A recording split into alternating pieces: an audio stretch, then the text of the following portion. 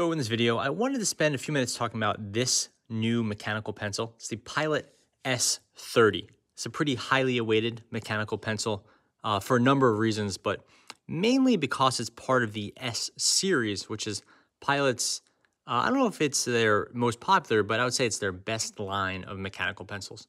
There's the S10, the S20, and a few others that are very popular with mechanical pencil enthusiasts for very good reasons. They offer a lot of value, great performance, and then I think they're really great looking pencils. So S30 was just released this year in 2021, and it comes as basically a combination of the S20 and the Automac, which we'll get to in a second. So what's the deal with the S30? We have the wood body from the Pilot S20, and that includes this little wood up here and really nice metal hardware. So it's inspired by the S20, but it has the automatic system of the Automac. So now we have an automatic lead advancing system, which we will demonstrate in a little bit. But basically, it's an automatic pencil with the wooden body. So this is the S20. It's not automatic. It does not have a retractable pipe. It's a drafting style mechanical pencil. Obviously, it has the wood body, really good looking, and one of my favorite mechanical pencils and one of my favorite bodies. This is sold in also as the S20 ballpoint, which I tend to use pens more, so I really use that one a lot. But I like the S20 pen so much that I couldn't not buy the mechanical pencil. So this one, again, beautifully made, wonderful hardware, mainly notable for the wood, and it does not have a retractable tip. So again, that makes it a drafting style mechanical pencil. This is the Automac. This is a high-end pencil. So if the S20 cost about $20, the Automac cost somewhere between $40 and $50, depending on price fluctuations and where you're buying it. So the Automac is an It's an automatic mechanical pencil with a double knock system. So basically, it looks like a pen now, but you push it, that knocks it, and now you push it to knock it again, or to extend the lead, which is a knock action.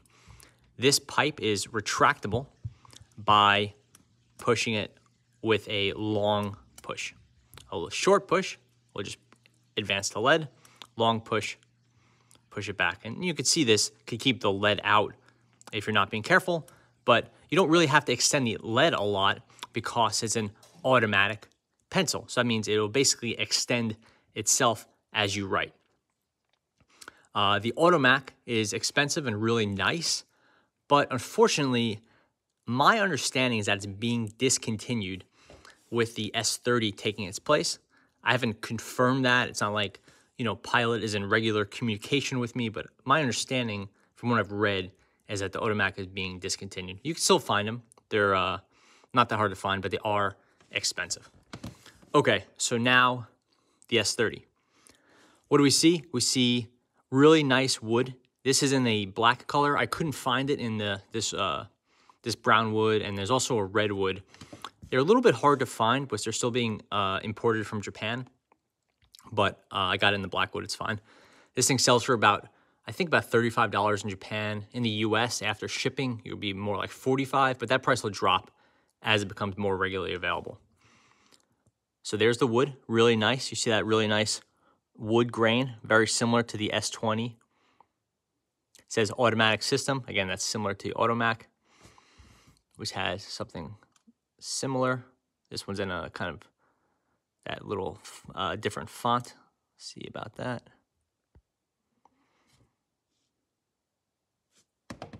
The wood is the top and bottom.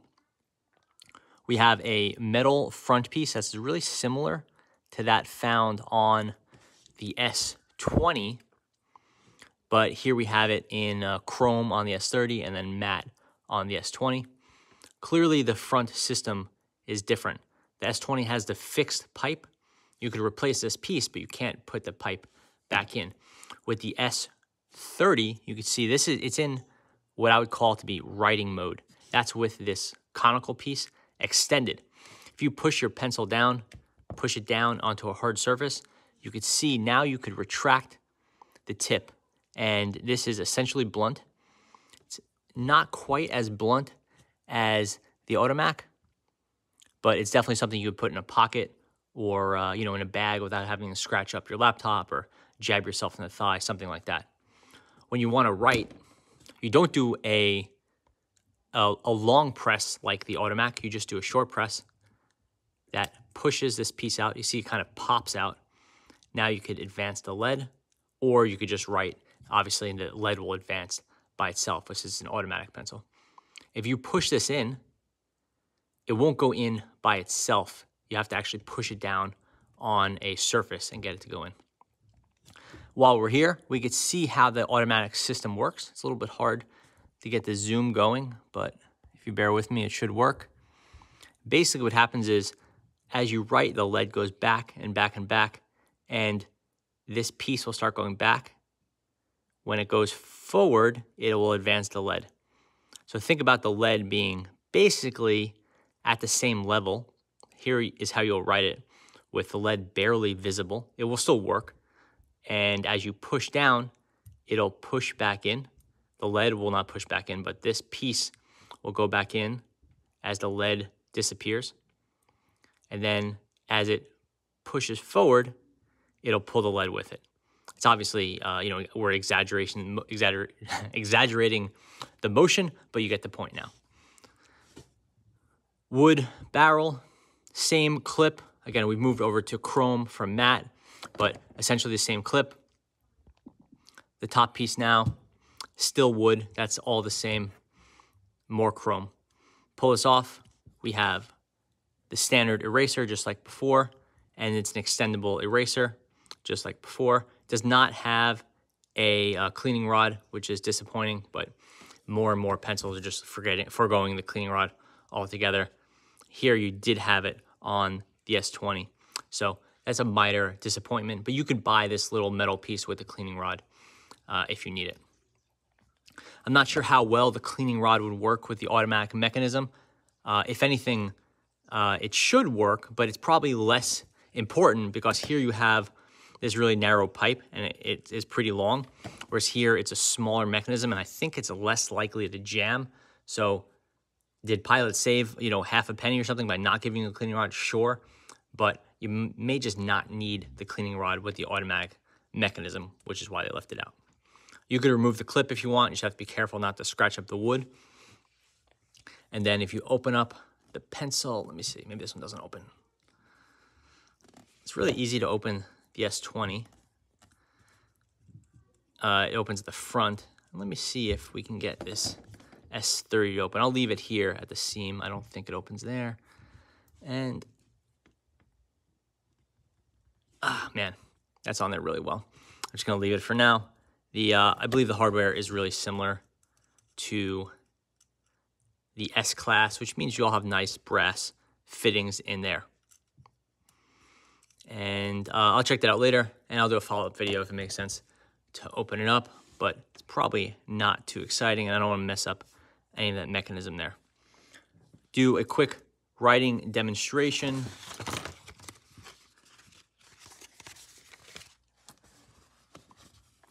So you don't want to start off with the lead out. You want to keep it in as much as possible.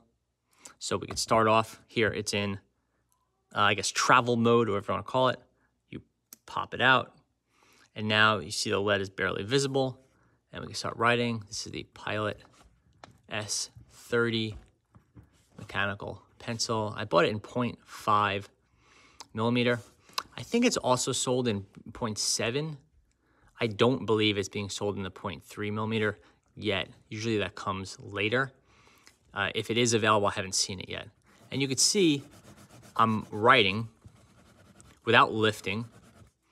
When you lift, that's when the chance for this little metal piece to spring back with the lead. If you keep writing, eventually you're just gonna wear out of lead. It needs to spring. And you could probably hear it a little bit. It'll never really go out past this point unless you push the button. So it stays really short. So it's basically, you can't break the lead because it stays so short. The downside of this is that you don't have any sort of lead spinning system like the Kuratoga or the Delgard. Delgard doesn't spin it, but it has the spring mechanism. So it's like the Delgard, but not spinning like the Kuratoga.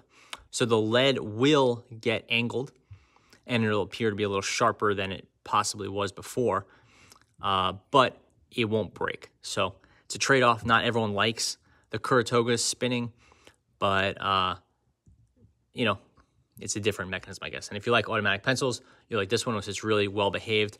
The internals, from what I understand, are the same as the automatic, which is a really good sign, because this pencil's been around for a long time.